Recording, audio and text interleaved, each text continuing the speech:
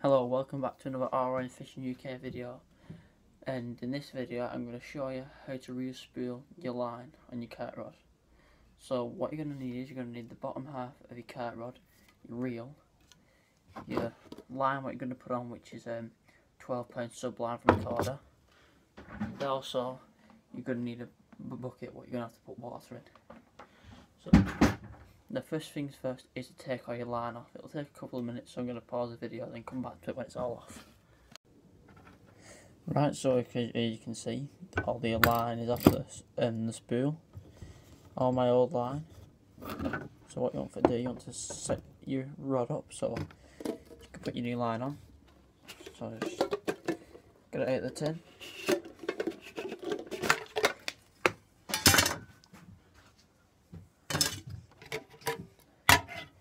And there's 1,000 meters on it. So just check how much it can fit on.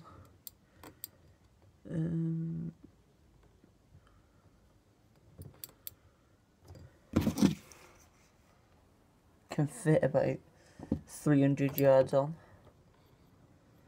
or more, but we're going to fill it up right to the lips when I'm doing big casts. It doesn't. It helps me cast further.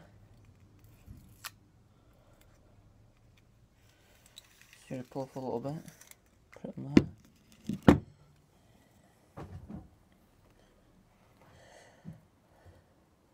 Do it the other way, actually.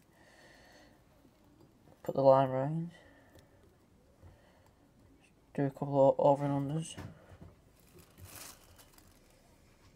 1, 2, 3. Do 3 of them. Plumb right down. Yeah, do it again. Do a single one. Right. So I'm going to pause the video and put the water in the bucket.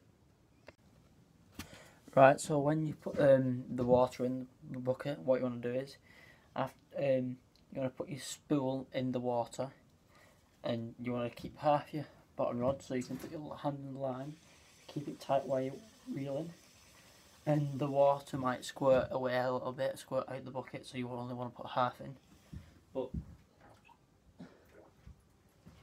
it'll sink in the water, so it'll be tighter.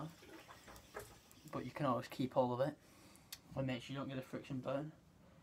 So I'm going to start reeling it in. I'll show you a few clips.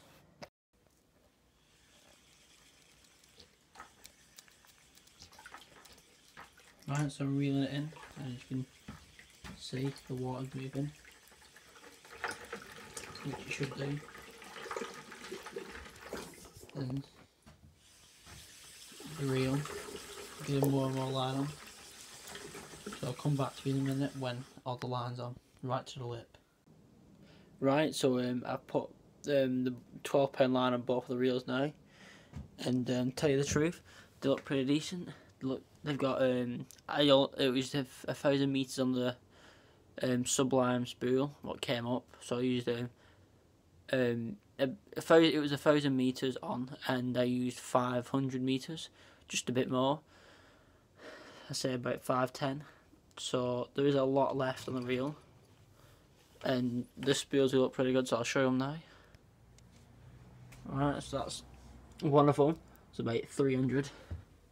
Well, no, it's about 250 on each, I'd say, on both of them. And also what I'd like to show you is the Sabor